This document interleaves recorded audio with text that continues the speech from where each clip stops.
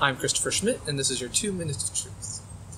So one of the first things I remember from interacting with the lovely lady who's now my wife online was that she had written a set of D&D style character sheets for herself and her daughters and the rest of their family.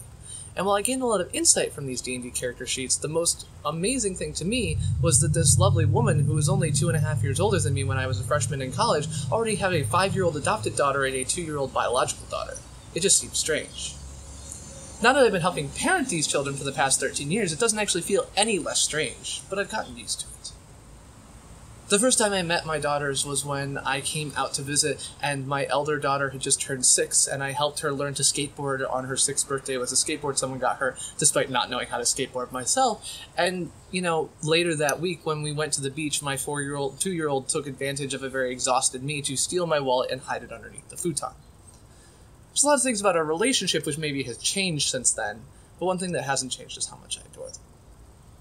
I adore that my elder daughter is artistically talented, a brilliant language learner, and no matter what color her hair is this week, is always willing to help a friend in need. I adore that my younger daughter is technically inclined, so much so that at 4 years old she decided to take apart the lamp and see how it worked. So much so that at 14 years old she was teaching me new features of Google Docs and Google Drive when I worked for Google.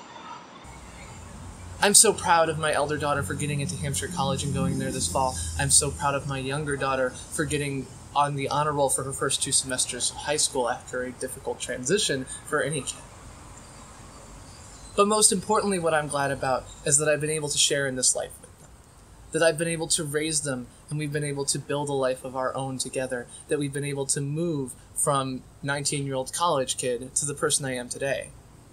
And I owe almost all of that to them and my lovely wife. So to them I say, thank you for making me the man I am today.